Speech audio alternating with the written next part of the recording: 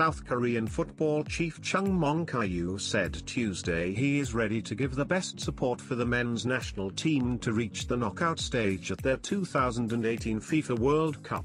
In his New Year message, Korea Football Association President Chung Mong-kyu said that the national football governing body will not hesitate to support the national team at international competitions. Last year, the KFA received heavy criticism and we understand people's demand and judgment, Chung said.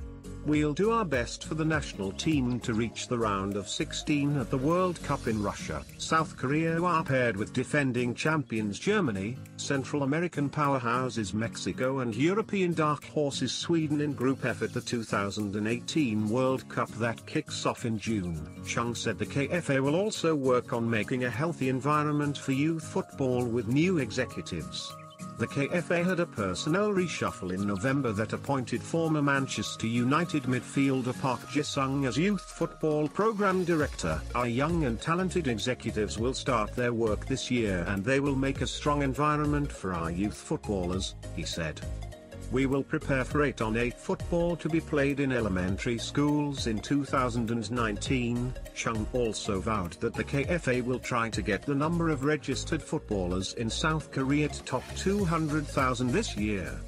Currently some 110,000 are registered in its database. The 55-year-old executive said the KFA will also push its plans to build a new football training facility in addition to the National Football Center in Paju, Gyeonggi Province, that was constructed in 2001.